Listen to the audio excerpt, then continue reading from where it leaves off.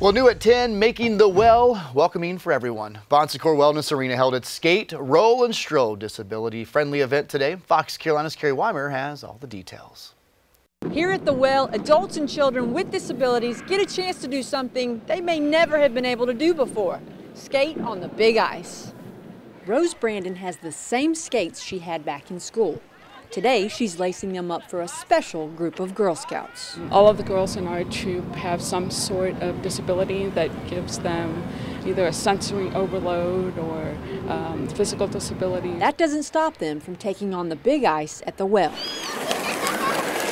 We have such a large community in the Greenville area that have some sort of a challenge. She says this gives kids and their families a chance to do normal activities that may usually be too crowded or too much for sensory sensitive people. It's nice for him to just be able to come out and kind of do it his way with the sleigh and whatever he can do. A safe space where everyone can enjoy an activity, like Evan, a 10-year-old with autism who gets the best seat in the house. It just gives Evan an opportunity to do something that he wouldn't usually be able to do. For the Canes, having a place like this to come to means fun for the whole family. The other kids are ice skating somewhere out here, and sister and brother, and so they can do something with him. There's room on the ice for anyone in a wheelchair, a walker, a sled, or anyone wanting to lace up skates they've had for years.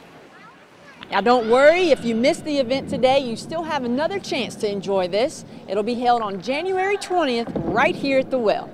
Reporting from Greenville, Carrie Weimer, Fox Carolina News.